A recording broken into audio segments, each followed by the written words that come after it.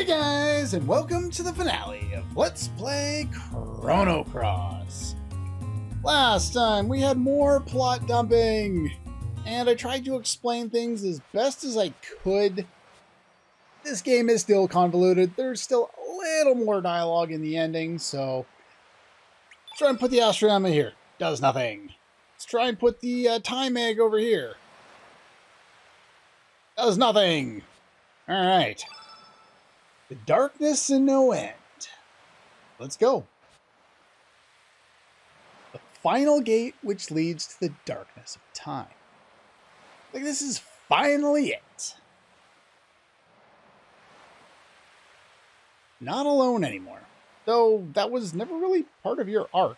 I wonder if there was a missed cutscene with her. Something to do with her and Nikki. Should probably bring her to go talk to Nikki, actually.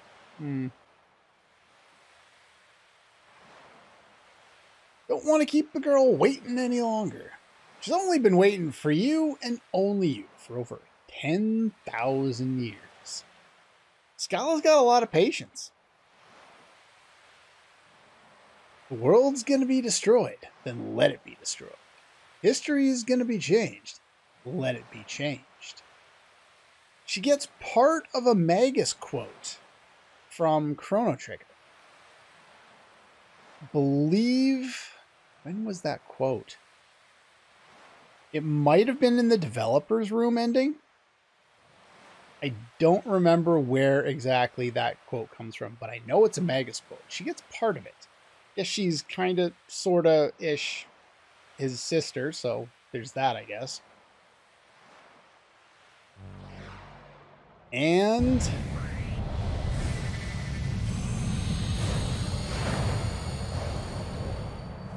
there we go.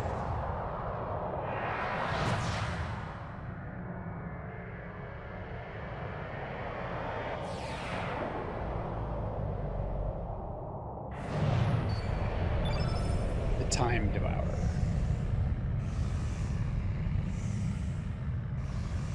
And Scala there with him. For a game full of so much epic music, there's not much to the final boss. This is it.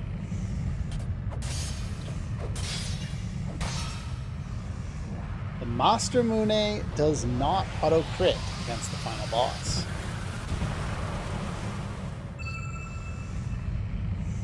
There are two ways of fighting the Time Devourer. One of them will lead you to the bad ending. And by bad, I mean you see the Time Devourer break apart, and that's about it, and then it goes straight to the credits.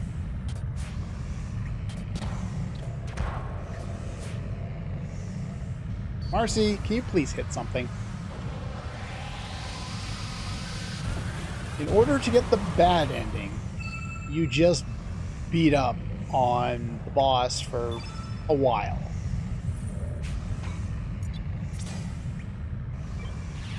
And eventually, after about 10,000 HP falls off of it, the battle ends.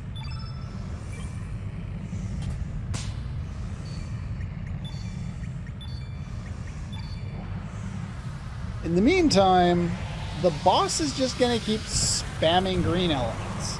Sadly, a lot of the time, it's Omega Green. The only way to get the good ending is to pick up the Chrono Cross ahead of time. Then, you need to initiate the same sequence of sounds that we heard in Terra Tower. Starting with yellow.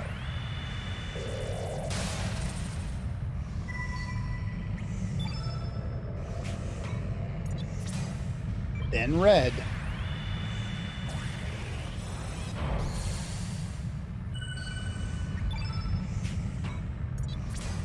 Green.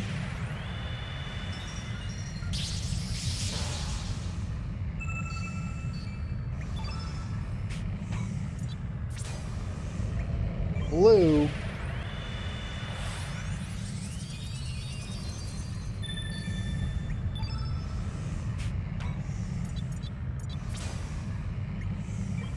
black, and finally white.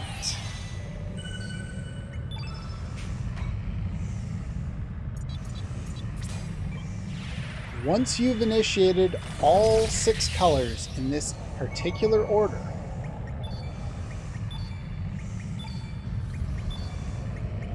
battle is basically already over.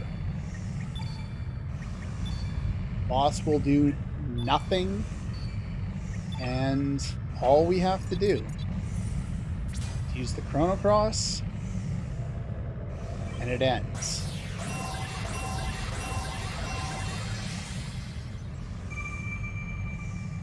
This leads to the good ending.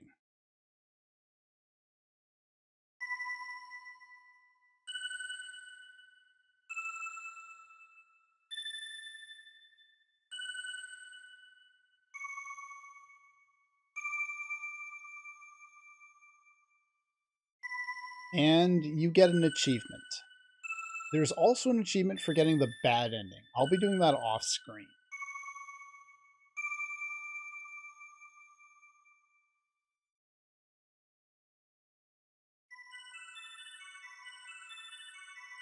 I love how they incorporate the music aspect of this fight into kind of its own ending. There is another ending theme that goes along with the credits.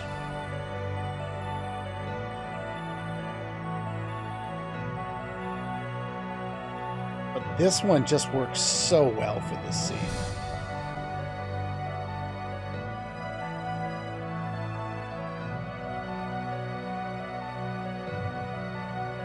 After 10,000 years, she's free. And if I was a real dick, you would see a Power Rangers clip here, but I'm not interrupting this song, sorry.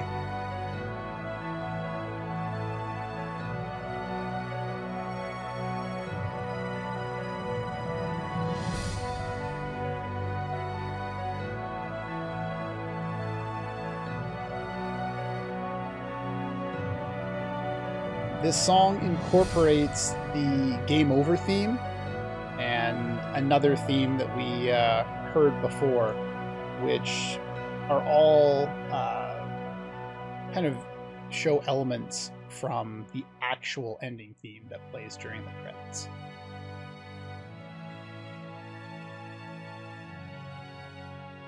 Been waiting an eternity just for this very moment. Meaninglessly hurting one another, disappearing life forms. Love to hate, hate to love. Why are we born? Why do we die? Evolution, survival of the fittest. What is there to be achieved from harming one another, killing one another? The eggs that we call planets, the innumerable spermatozoa, life forms which gather around them. One of the countless seeds is joined with a new planet. A new universe is born.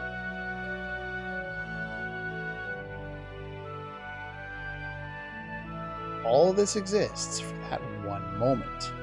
All so the universe can evolve into the next dimension. Does that make us all just pawns? Each of our short lives nothing but cheap sacrifice, so that one chosen life form born. Not the case. Each and every one of us has a chance of becoming that one chosen life form. Little fourth wall joke. Each of us tries to do our best, and we're dealt. Be it our genes or the environment we live in. Each life form struggling to make the best of the life that's given forms a link, a golden chain that leads to the creation of a new universe. Every single thing in the whole of nature is perhaps just dreaming a dream of life. All of them are also perhaps nothing more than a dream dreamt by a planet before its birth.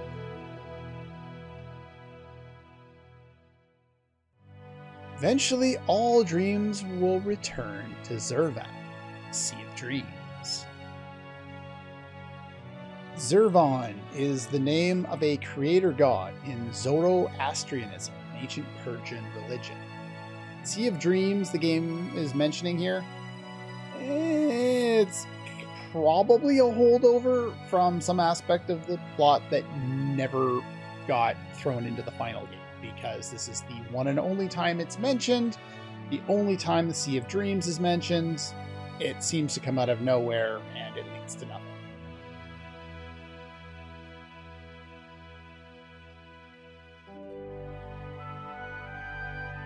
Everything is all right now. Time, which has been divided, will be unified again. Time for farewells has come. You will lose all memory of this whole adventure and return to your own time. This time, you will be able to live your own life. With fate destroyed, we no longer have anyone controlling us. No one guiding us. Interestingly enough, each character that you bring here, other than Kid and Surge, has their own unique dialogue here. And yet, for whatever reason, they always seem to have their own text box. I'm not sure if it's different for each character, but they don't use the same one that we've been using all game long. You'll be a lot bigger. Okay, you're gonna grow up. How cool. We alone do not have the power to heal the world's woes or solve all its mysteries. But even then, bloody good knowing you, mate. Thanks for being you. Guess now's the time to say see you later. I'll find you somewhere, sometime. Now, in Chrono Trigger, Scala did not speak with an Australian accent. I'm not sure whether they're trying to have this dialogue be Kid, or if it's Scala. Earlier on it was Scala. I don't know if they've made a change here and this didn't announce it. If they are going with Scala being, having the Australian accent here, that's fine. It's just, we never see any of that accent in any of the other dialogue we get from Scala. Neither in this game, nor the next. Or the previous, sorry. No matter the time, no matter the world you live in, I'll find you.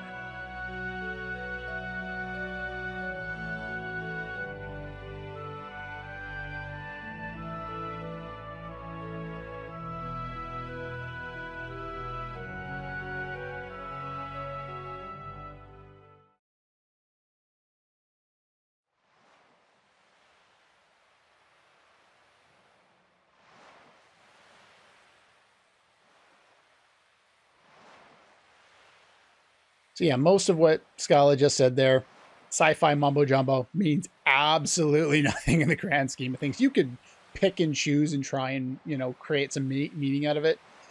It's more of just like a lesson of the day kind of thing you would get in like a kid's cartoon from the 90s. I don't think it really matches a lot of the tone of what they did throughout the rest of the game. But if you like it and it works for you, all the better. It's not like it's terrible or anything like that. It's just, I don't think it matches with the rest of the dialogue that we got from her over the course of the game.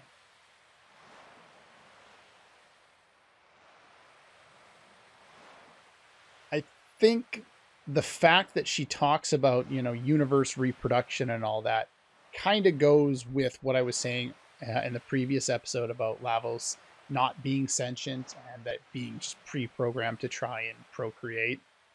I think they might have been going in that regard.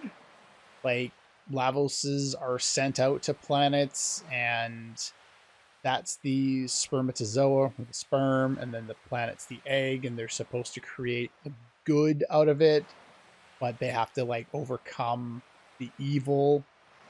I don't know what they were going for with that. That's just a thought. Anyway, in another one of my least favorite tropes in RPGs, and any story really. The end, you will forget. Don't ever make the characters forget. It makes the rest of the story not matter. Like, it happened, but if they don't remember that it happened, what's the point?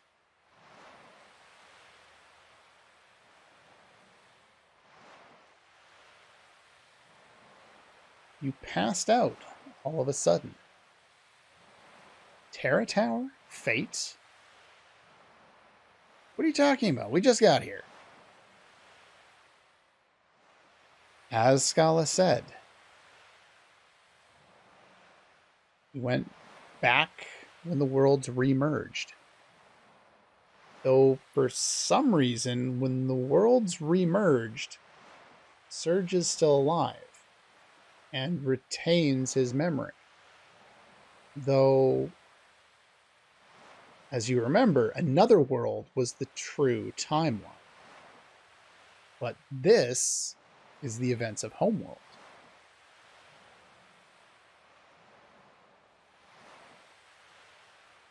You sound confused. That's what happens when you try and understand Chrono Cross. You get confused as fuck. Summer's only just started. How could you tell there was any other seasons? You're in a tropical paradise.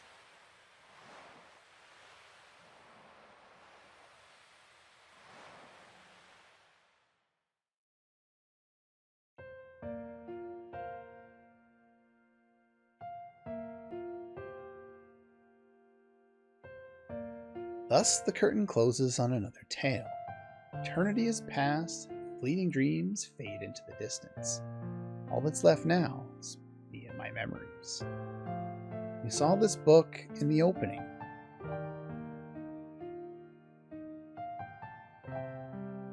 Sure, we'll meet again. Someday, you and I, another place, another time. It's just that we might not realize that you are you, and I am me.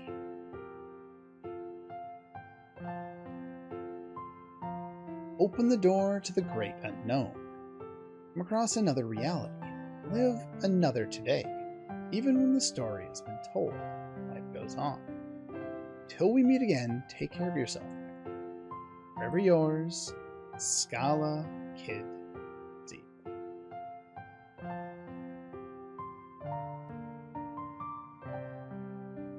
Pay attention to this photograph.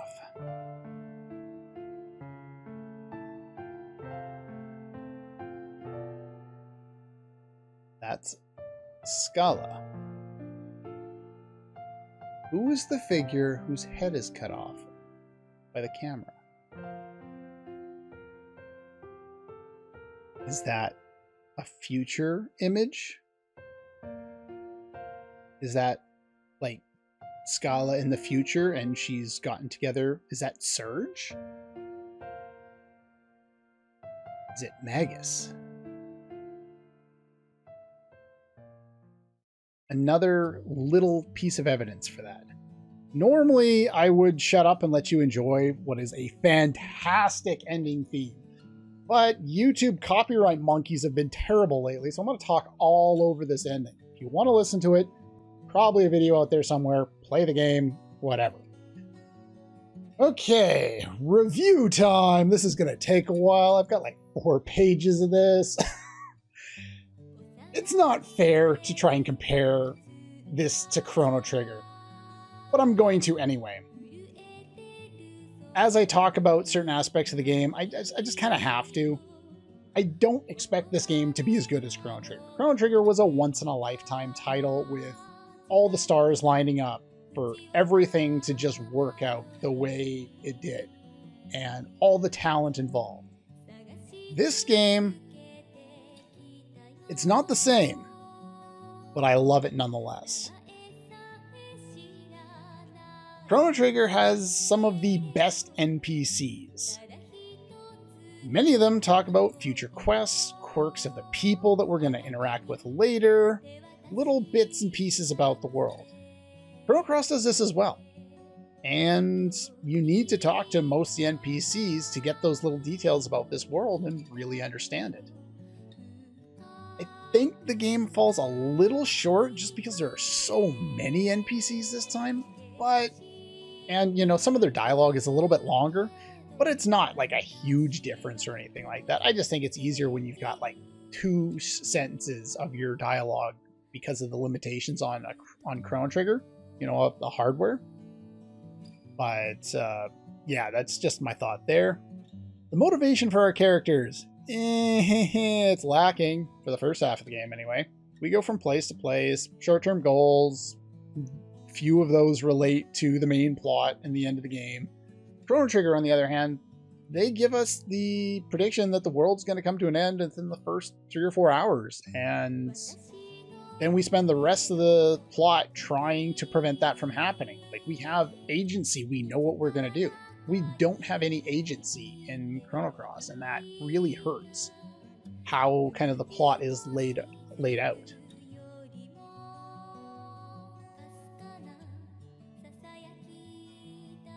Surge is kind of a problem.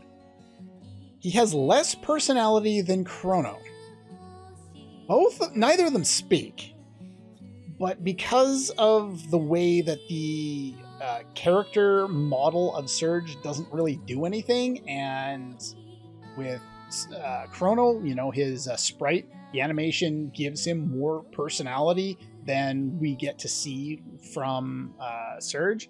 It just, even though Chrono doesn't really do anything that Surge doesn't do, he just naturally has more personality that way. Yeah, there's just very little on Surge's part, and that's not like bad writing. It's a product of what style we had to deal with. You know, a silent protagonist just doesn't make for a good character.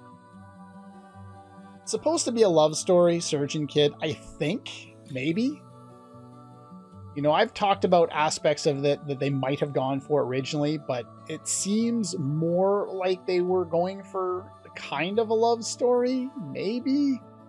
And it's kind of rushed and awkward because even if you spend the most amount of time with Kid, she's still there less than half the game. And since Surge doesn't talk, we don't see his feelings. At least in Chrono Trigger, you saw Chrono's dreams about being married to Marley. It gave some implication that he had feelings for her. Okay, good enough.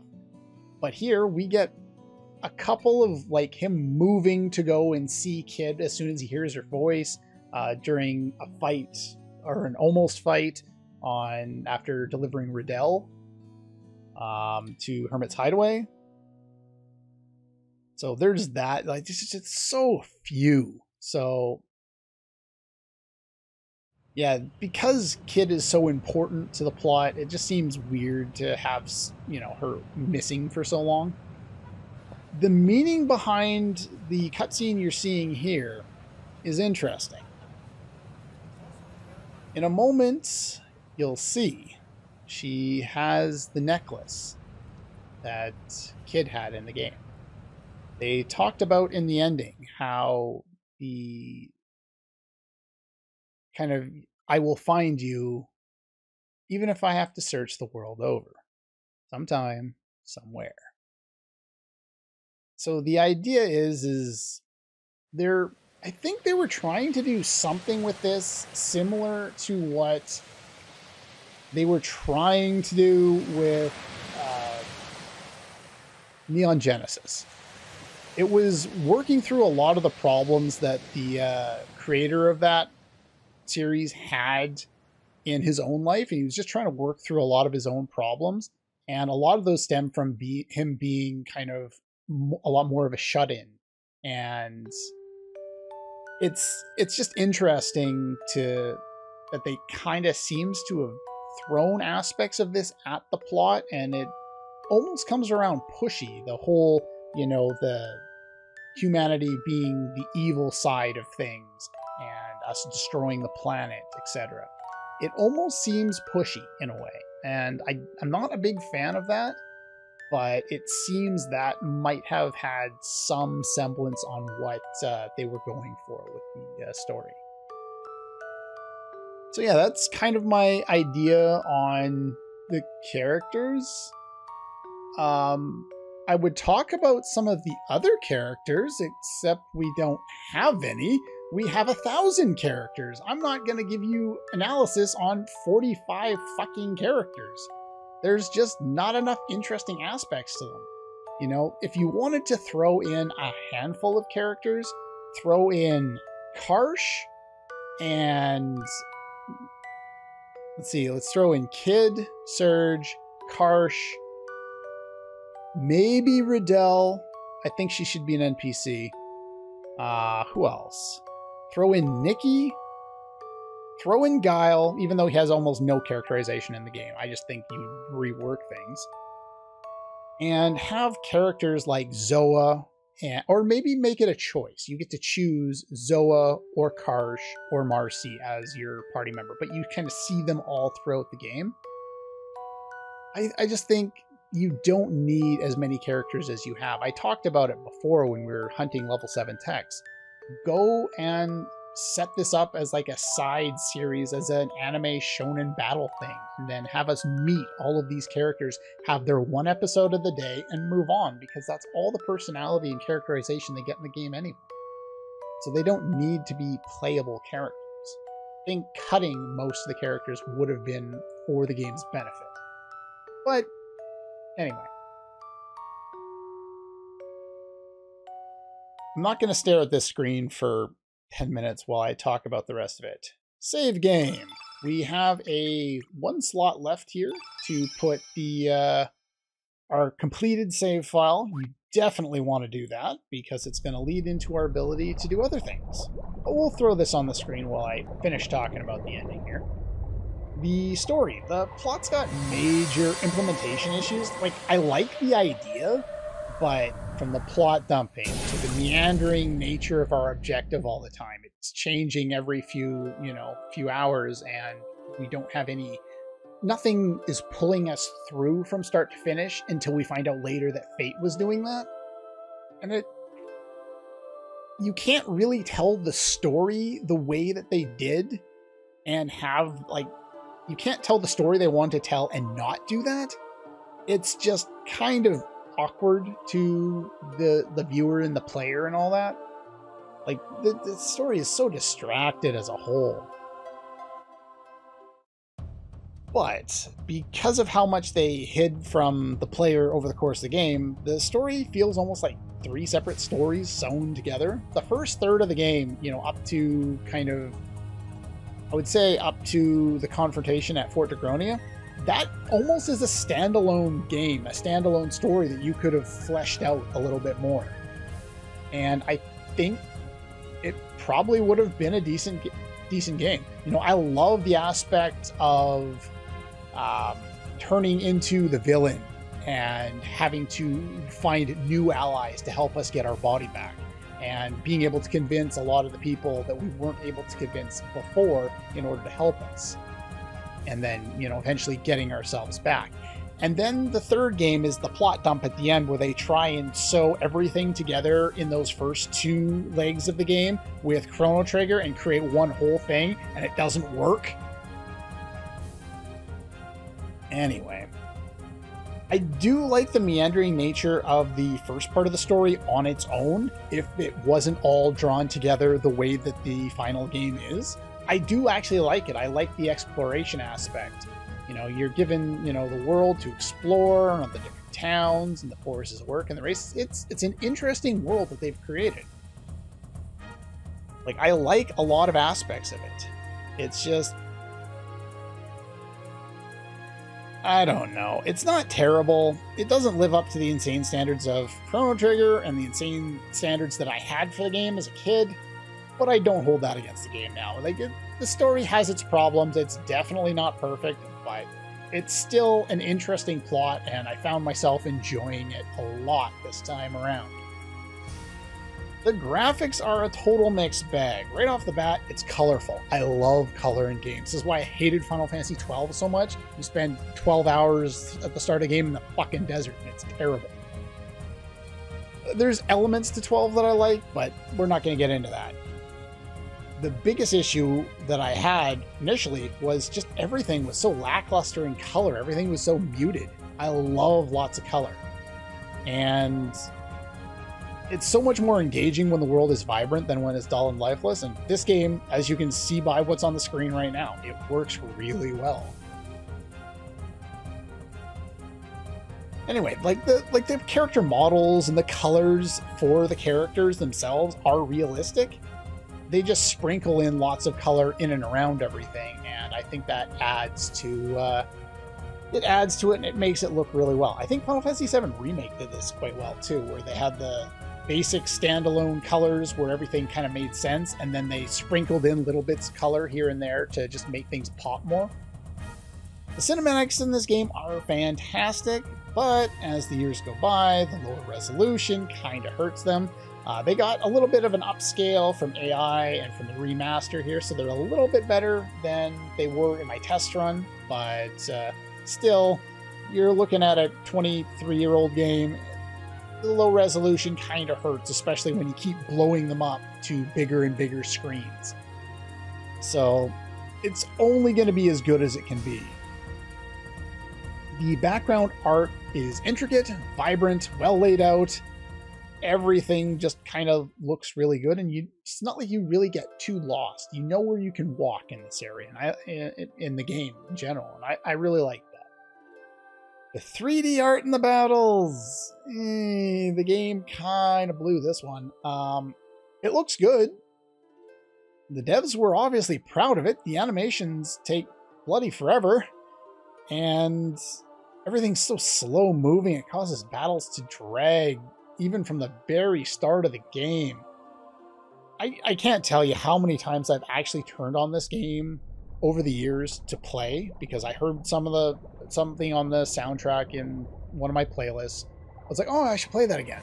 And then I start playing it, it's like, oh yeah, the battles are droning and boring, and I'm already bored of it. The only way to play back then, unless you're playing New Game Plus, was to use fast forward in an emulator so that you could skip all the animation, but then you missed out on all the music, and having this one works really well. And now I think I'm gonna have to reload the game to not sit on this screen forever. And there you go. We get to listen to this again. Lovely. Alright, so what was I on here? We were talking about the animations taking too long. This was kind of the peak of this for Square, because they did this a lot in Final Fantasy IX too. It's probably Final Fantasy IX's biggest failing in my mind. And by the time they got to Final Fantasy X, they had actually fixed this. It was rather nice to see that. They kind of got away from everything taking forever. And then they got to Final Fantasy XIII and beyond, and everything is just a screen full of particle effects, and I can't tell what the hell's going on screen. But then again, I'm an old man, so what do I know? The music is fucking phenomenal. I have talked at length over years about how much I love the soundtrack for this game. Case in point. I can't talk about how much I love the soundtrack, or we would be here forever. I am going to point out two main weaknesses. There's a few tracks that feel special in certain situations. You know where I'm going with this. I've talked about it 12 times this game. They randomly play in other scenes, and I feel they shouldn't, because it takes away from their bigger moments. A couple that come to mind: Isle of the Damned. It would be more impactful if we didn't already hear it. Oddly enough, the place that we already hear it leads me to talk about the next point: Mojo. People Seized with Life plays in a scene with Mojo, as does the Isle of the Damned thing plays when you go into the fisherman's basement and you talk to him and Mojo for the first time. I think they would work better if they were just where they were and they didn't have to be anywhere else.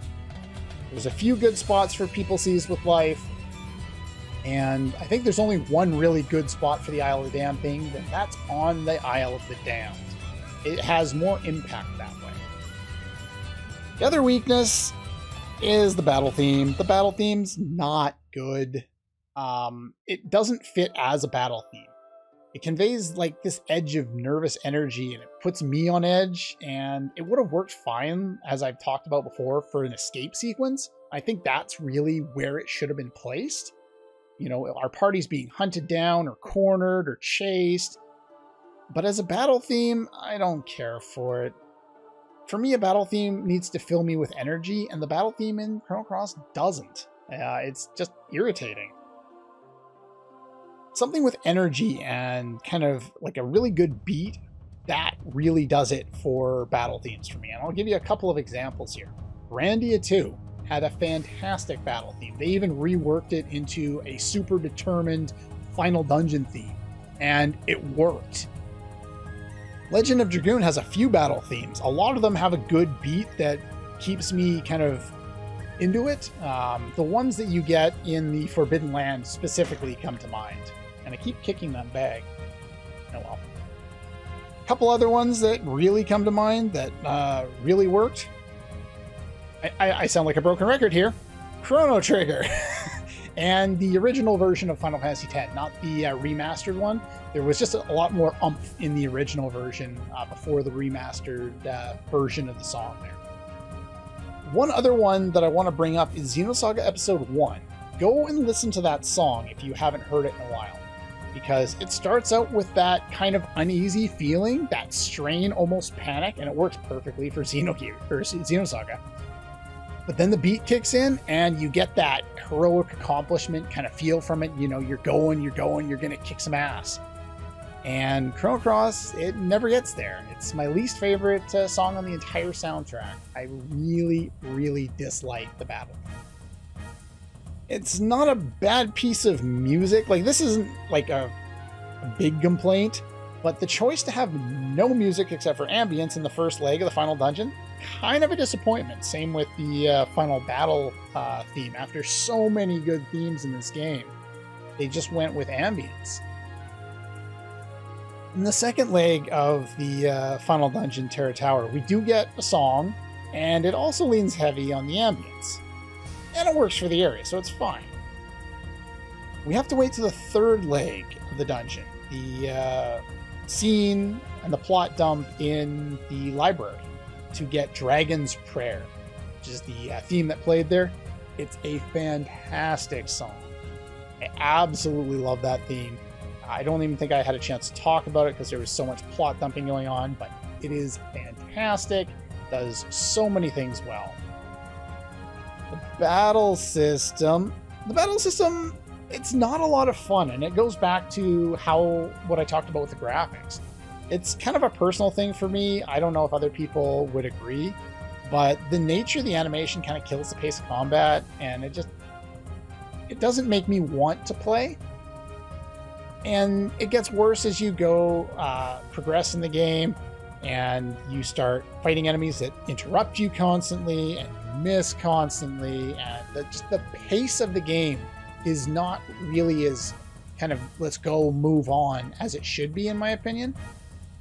I just like the element system. I like that idea. Like, it worked really well in Final Fantasy VII. The implementation here just isn't all that good. You know, the elements, they're so easy to come by. I have so many elements, and I don't even use many of them because they're just not that good. But they don't feel special. Even when you're like, when you get one for the first time, it's like, okay, it's special for an hour, and then you get a whole whack ton of them, and then it's like, okay, it's just another element, whatever, fine. And most of the characters, they don't feel special, they don't feel different in combat, they're all the same. I talked about all the red innate characters all having basically the same stats. They basically have the same text, they're all interchangeable. There's nothing really special about them. Overall, like with the gameplay, I like the island setting. It gives us new reasons to revisit the islands over the course of the game for different reasons. The differences between worlds give us more reasons. We keep going back. It gives us something different to see. It's taken me a while to appreciate it, I think. I think there's a kind of a trapped nature of the game in terms of never being able to leave El Nido. As a kid, there is nothing more than me wanting to go and leave El Nido and see what happened to the world of Chrono Trigger in the 20 or so years since. And even now, I still wish I had a chance to explore that. But considering the narrative that they decided to make, there was no way that that was going to happen. And it would have made things even more convoluted and complicated, and it wouldn't have worked. I like that we eventually become our enemy, gotta find all the new allies again. The Dragoons finally come around, and they understand, and they agree with me. Takes them a while, but they finally get there. The side quests, there's a number of them that are actually pretty good. Not on the level... like, there are some that are definitely on the level of Chrono Trigger, but not as many. And I think I would rather go with the side quests that we get for this game over most of the ones that we get in current games, because I don't want to go fight 40 hunts. I don't want to do 1,000 fetch quests. There are games out there that are just built around fetch quests, and they build up the world, but they build up the world in regards to side characters that we have no investment in. Side quests should build up the characters we have. The Master Mune quest with Karsh and Dario and Riddell, building up that whole story. Fantastic. So well done. Great reward. Saving Marbule builds up more character for Nikki and for Fargo and Irenes. And then it leads into saving Marble, giving us access to rainbow equipment. It's fantastic. And the music for both of them. And the orphanage should have been required. It's that damn good. Anyway, that's just kind of my thing. The music is phenomenal across the game, as I said. I'm on the fence about the progression of the story, kind of our ability to explore, because we get to explore the islands a lot. And once you've played the game a few times, though, you realize that even though you get a chance to explore, you're still very much locked into a very linear path. There's okay, you can explore the Dragon Islands, but there's nothing there. There's very few people there, and it doesn't really do all that much for the development of anything until eventually, okay, we have to go there now. Now it's part of the plot. But up until then, there's very little going on there that would ever make you want to go back. The main island and Gulduf are really where the exploration lies, and it feels kind of cramped a little bit. I'm not explaining it very well. It's both cramped and wide open at the same time. Something's just off. I even wrote some notes here trying to put it together, and I just gave up because I could not put my finger on what it was. My biggest issue is I don't know what I would change to make it so that it doesn't feel off. So I'm criticizing it for not being what I think it should be, but I'm not giving any good help on what it should be. And that's unfortunate. I wish I could have offered some type of better opinion on it. I hate the 45 characters. It's dumb. Already talked about this. I think it's technically 44, Lynx and Surge being the same one, I guess. But, yeah. I don't like how long the animations take. I don't like how little time you spend with Kid and how much he has to do with the story. I don't like how convoluted the story is in the last quarter. I don't like the delay in the menus. There's a little delay in the menus where you have to wait extra time. It's tedious. My issue with the game isn't really one thing. It's a combination of a lot of little things and even some big things that plague the game throughout and make it less enjoyable than I really hoped it would be, especially considering its legacy. But all that said, I enjoy the absolute crap out of this game, and I've had one hell of a time making this LP. I love that making LPs gives me a new approach on all the games that I play, and it gives me a new appreciation for aspects of that game that I hadn't considered because I'm usually rushing through aspects of the game that I specifically take time to explore in LPs. I probably enjoyed this playthrough more than any other. Outside the first one, I really enjoyed this playthrough of this game a lot. It's even with all the issues, I still enjoy the experience of this game a lot. The music always draws me in, makes me react far more emotionally than I otherwise would. You guys have seen what I've allowed you to see instead of, you know, the inability of me to talk for, you know, 30 seconds where I had to compose myself, especially during the letter to from Luca to Kid. That one always breaks me.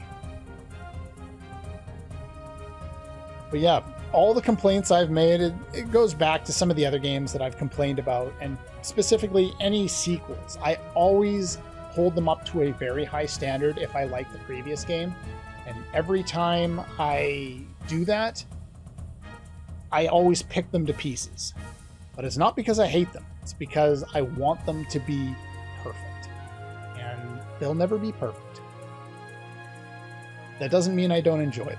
I enjoy the hell out of this, and I would recommend anyone who's played Chrono Trigger, you really do have to play this game. Whether you're playing the original or the remake, I would recommend the remake just because it's easier than trying to dig out a PlayStation out of who knows what closet. But yeah. Anyway, that's pretty much all for the finale. I think I've said my piece on a lot of things. I wrote out a lot more for my review this time. Normally I just give myself notes and then I try and talk through it. This time I wrote out a lot of what I have been talking to you about and then glanced over. It was like, okay, that's what I was saying. But that's not all. There are more episodes to come that would be easier to show you once my controller wakes up. Once you make that save file, the end of the game will be indicated in yellow stars. You load it up. You now have options of New Game Plus and Continue Plus. There are a bunch of endings for this game. I think the achievements list 11 for you to get in this game. I will be showing all of them. The reason why we made specific saves throughout the game, we don't have to just go New Game Plus. We can Continue Plus from any of the save files that we've made along the way, allowing us to bring all of our gear, elements, etc. to that point in the story, and allowing us to defeat the Time Devourer right then and there. Over the next little bit, we will be going through and showing off all the endings, a new optional boss. Not new to the remaster, at least I don't think there's a new one to the remaster. Again, still haven't researched much about it other than the handful of random things that I've seen. I haven't specifically gone out to look for anything. But there is an extra boss that you will probably enjoy if you enjoyed this game. A bunch of endings. There's a few more level 7 tech obtaining scenes that I can show off. And there's getting all party members in one file. Anyway, like I said, that's pretty much all for this one. And I'll see you guys next time.